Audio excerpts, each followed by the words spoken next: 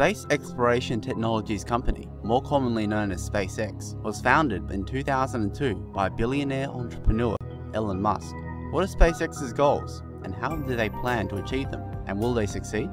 From the start, SpaceX has been an underdog. Elon initially travelled to Russia in the October of 2001 in the hopes of buying ICBMs from Russia's businessmen to kickstart a rocket company, but was quickly dismissed. He eventually decided to build the rockets himself and spent the money on a rocket called Falcon 1. This rocket was a gamble, and after 3 failed attempts, the company was nearly broke. On the 28th of September 2008, with both SpaceX and Tesla on the brink of collapse, the Falcon 1 successfully launched. Just 3 months later, on the 23rd of December, SpaceX was awarded a $1.5 billion contract by NASA. Since then, SpaceX has thrived. The Falcon 9 was developed as a low-cost alternative to most other rockets flying cargo to space. SpaceX does this by manufacturing a lot of the parts on site, which can make a military flight cost $90 million with one of their rockets, compared to $380 million with a rocket from United Launch Alliance. The Falcon 9 version 1.0 was successfully launched on June the 4th of 2010. Following this was the first successful launch of the Dragon spacecraft, which delivers supplies to the International Space Station, which occurred on the 8th of December in 2010.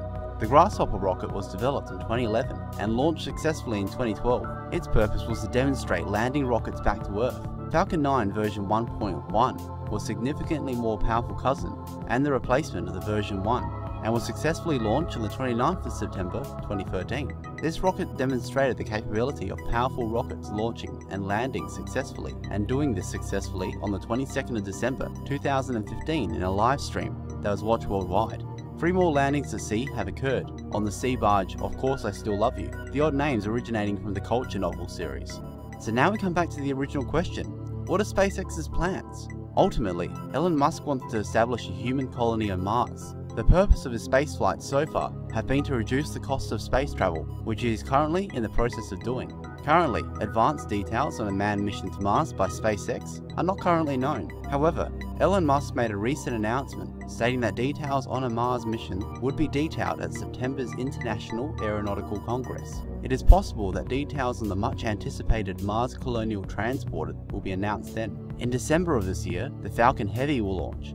This rocket will be the most powerful rocket in existence in the world, able to carry 54 tons into orbit, which is twice the amount of the next most powerful rocket, at 1/3 of the cost. Most importantly, the plan is to land all 3 rockets, which will make up the Falcon Heavy. Following this will be the first orbital manned test of the Dragon V2 in mid-2017. This is SpaceX's first manned spacecraft, which means SpaceX will deliver humans to the ISS.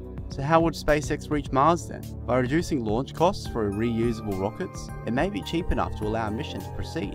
Initially, an unmanned mission will be launched first, called Red Dragon, in 2018. This will be a modified Dragon V2 capsule, and if it lands on Mars, it will be the largest man-made vehicle to do so.